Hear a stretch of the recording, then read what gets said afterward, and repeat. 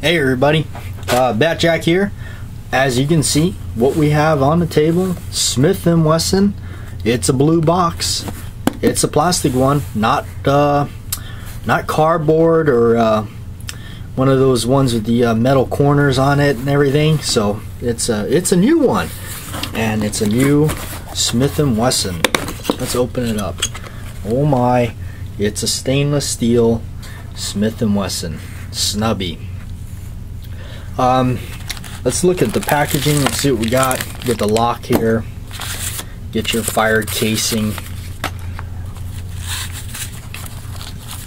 And yes, the keys. The key lock. Don't know what I exactly think of the key lock just yet, because I've never owned a Smith & Wesson with a key lock. Of course, you get the manual here. I guess this is kind of a generic manual.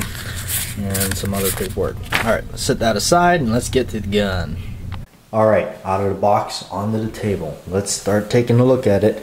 Let's get a good close-up.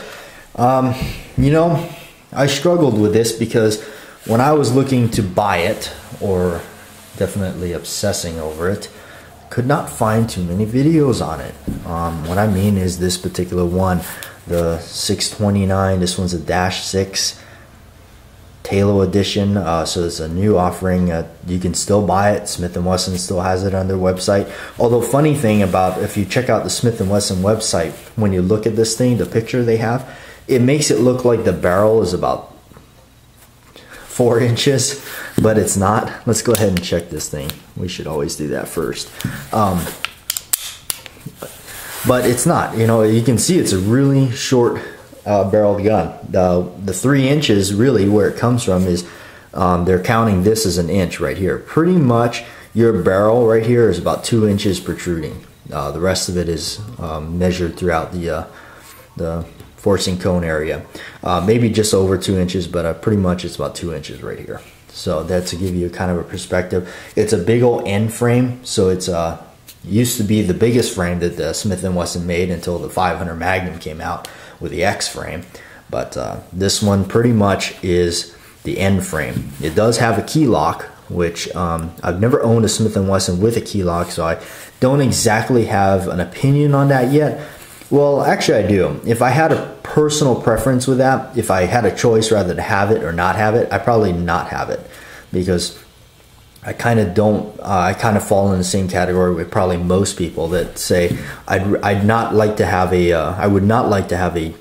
Would not like to have that device there that where if you accidentally lost the key or something, you know what happens there. You can always turn it over and take the side plate off and take the guts out and try to get rid of it. But I'm not going to do that. I actually thought about that, but you know what? I'm not going to do it because I want to keep the gun stocked the way Smith & Wesson intended you to have it, so not altering things like that. Anyway, if it, you know, I don't know how well it's going to show up on camera, but it is a big gun. Actually, I was quite surprised when I took a look at it and held it in my hands for the very first time. I mean, I understood it was an end frame and everything, but you know, I got my old Dirty Harry special right here. This is my model 29 I've had for a long time, 6-inch barrel. This thing is a beauty. I've had this thing for quite some time. It's my first Magnum. This is my Smith & Wesson. I bought this out of a pawn shop from Arkansas. Monty's Pawn and Gun, I believe it's called. Anyway, I bought this a while back, and he gave me a good price for it, and I've always had it, and I always will have it. This is a great gun. And then, of course, I have the 8 3/8, but you know, that's kind of like a Dirty Harry gun. It is a Dirty Harry gun, just longer. But you know, it's cool. The 6-inch barrel is a great size. You know, of course, Dirty Harry and everything. You know, but then the 8 3/8 really just takes it over the top. It makes it like holding a big rifle in your hands or something. You know, or a little mini rifle per se. You know. And so I'm sure the accuracy on these things, you know, everybody says, oh, it's short barrel. You know what? It's not that the gun's inaccurate. It's how accurate can you be? Can you hold it steady enough to where you can, you know, hit what you're talking about? So let's go ahead and talk about the MIM parts. MIM, right? Machine injected metal. So unlike the older revolvers, these the trigger and hammer is MIM. So It's injected molded metal, melted metal, and they inject it. And so some people are really against that, and some people are really for that. I must say, some of the pros on it is that you get a hardened trigger or hammer all the way through. The old school ones, just the outer, it's the outer layer is what's been hardened. Now, if you break through that, you're coming into softer metal now. So this, you're able to, if you needed to, sand it or whatever, you're not going to break through. It's hard all the way through.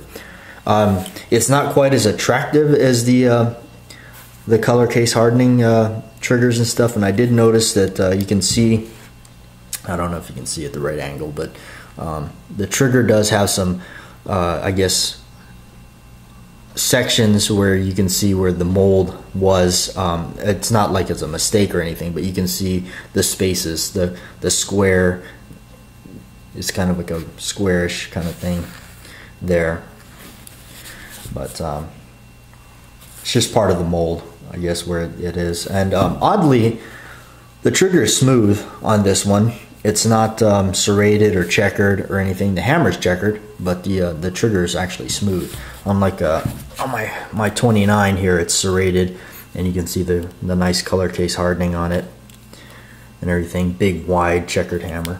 And this one does have it. It does have a big, nice, wide, checkered hammer. Really nice. You can grab it, cock it back really easily and everything. The action on the gun is really nice. Some of the other things, I'm really happy that this one, let's get into the grips here. I'm really happy that this one came with the wood grips, because when it comes to revolvers in me, I'm real old school, and I really, really like the original old wood grips. When a lot of these cases where these, especially older revolvers, people with older Smiths or Colts or whatnot, they're trying to sell it to you or whatnot, and they don't have the original wood grips, and they're trying to play a collector's game with you. Well, that's something you can use to your advantage as a buyer. Hey, for instance, a Colt Diamondback. A Colt Diamondback, part of Snake Guns. I have a couple videos on that on my channel here. The original grips is very important to have on that, because if you actually try to look up those grips online, they're very expensive. They can run a couple $100, maybe in 300, and probably more in the future. So, but I'm really glad that Smith & Wesson offers a nice throwback to the original grips. They're not exactly, to me, the newer grips that they're making now are a little thinner profiled. The wood seems a little bit more artificial. Not that it feels artificial or anything, but when you pop them off and you look on the inside and everything, it almost looks like some kind of like generic particle board. But they look great on the outside, but they're a little thinner, but they're definitely nothing like the original back when they used to make it. This seems like they actually machined this out and everything, versus the new stuff now seems all pressed. But either way, I'd much rather take these over the black rubber grips any day of the week. Definitely not a fan of the black rubber grips, although I'm sure they're I'm not knocking the function on them, I'm just knocking cosmetics wise. It just doesn't, to me, it's not appealing. To me, there's something to be said about nice wood, the elegance of it. It's really cool, the classic look. And I like the fact that, it tapers out. It's got little finger grooves in it and everything. They put a little scaling, looks like scale checkering, like fish scales almost. The logo is nice and big, but it's stamped in or, pressed in, unlike the old school ones where it's like a gold medallion or something. So, and this one is a round butt. So, and that's also what kind of makes it a little bit different from the old big Dirty Harry gun. The Dirty Harry gun's a square butt, and what that means, I'll give you an example on what that all means. Okay, like on this J frame here, this Smith & Wesson, you can see the butt here pretty much is rounded. That's what they would call a round butt. And like on this one here, I have a Model 10, a very early Model 10, and this is what they call a square butt. You can see it squares off, and it's a lot wider. So the round butts are a lot thinner and rounded, and the squares, they're a little bit larger and squared off. So basically, now minus the frame sizes, because obviously we're looking at K-frame, J-frame, but if I took the grips off of my Dirty Harry gun, my Model 29, and tried to put it on that 629, it would not work. So just different frame contours there, that's why it wouldn't work. You couldn't buy the round butt conversion stocks, which will look like the big wide stock grip, you know, the grip, and it will fit onto the round butt. It's called the round butt conversion. In fact, Smith & Wesson, you can still go on their website and buy a pair of those. They're not, like I said, they don't quite match up to the old stuff, but you know, it's still, I'm very happy that they offer it. You know, so I'm not going to knock it at all too bad, because you know, hey, at least they still offer it. So the back strap on this gun is not serrated, it's smooth. So that's usually it's serrated, but it's not. And the logo, it seems to be that the logo is, I don't know if that's branded in, like they I think they brand them now, but or really lightly etched or whatnot. But however, the one thing that did concern me, that I'm glad it's not, is I was wondering if they actually stamped like the 44 Magnum on the barrel and the Smith & Wesson on the other side, and they're, you know, infamous, you know, you can always tell it's a Smith & Wesson right there. I was wondering if they stamped these still, or if it was you know, that branding or that whatever that is, that etching. Indeed, it's stamped, so that's really cool that they still do that.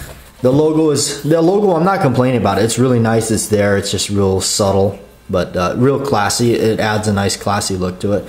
The key latch, the cylinder release latch, is that newer style with the cutoff angle. I'm not sure if I like it yet.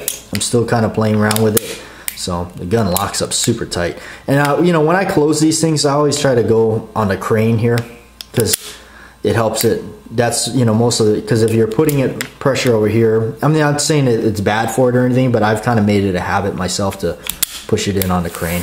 And then something else on the, especially on a blued gun, you'll see the turn ring. This one has it, but you just don't notice it as much as on a blued gun.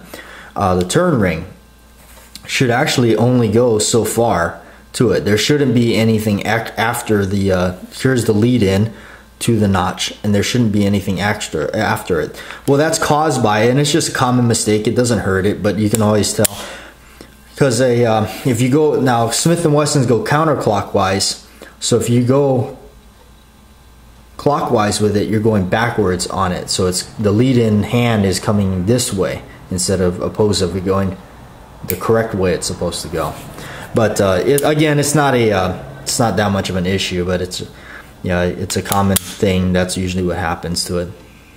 So, of course, unless if it's starting over here, then you're starting up further down here and then scratching it all the way over there. So, almost doesn't really matter. But at least you're grinding it on the lead-in instead of going through the back. Anyway, the sights are pretty nice. They are nice, nice rear outline, and the red insert on the ramp on the front, really cool. And it is, if you haven't already noticed, it's a frame-mounted firing pin. So the firing pin is not on a hammer like the vintage ones; it's on the frame. But however, if you really think about that, some people go, "Oh man, they're changing," you know, all this stuff about it. If you think about it, the Colt Python is what was considered the greatest revolver ever made, even though a Smith will outshoot it. But it's got a frame-mounted firing pin, so you know, so it's not, it can't be all that bad. Yeah, a little something odd is, coming from a guy that owns a 3-inch 44 Magnum here, I don't like recoil, and so I know what you're all saying, well, why the heck would you buy something like this? Well, because I'll shoot a 44 Special out of this, and a 44 Special is basically the like our 38 special, and then you got a 357 Magnum. So 38 is a lot more of a moderate cartridge in power. So same goes with a 44 special. And then the 44 Magnum, obviously the casing is a little bit longer. You got more gunpowder going on in there. But when you shoot a special out of a 29, like my Dirty Harry guns, that's what I shoot out of them, is a 44 special. It's very comfortable to shoot, very easy to shoot, and very, very nice to shoot. I can't tell you, if you've never done it, try it, because there's not this boom and then you got to regain sight picture and everything like that. It's really easy to just pop them out of there, and it makes the gun a real pleasure to shoot. So this one will be no exception, I'm sure. So anyway, that's a look at the 629, the Talo edition 3-inch barrel. It is a beautiful gun, I must say. It is definitely one of the sexiest guns I got my hands on. So without a doubt, it is a beautiful, beautiful piece. So thanks for watching. That's the review from the open box to the tabletop, and we'll be doing more videos with it definitely. And also coming up soon, I will tell you why I bought it. Yeah, there is a method, another method to the madness. There is a movie, or a TV show rather, the reason I bought it. So, and I'll share that with you on another video, but until then, please like, share, and subscribe. I'm BATJAC. Thanks for watching.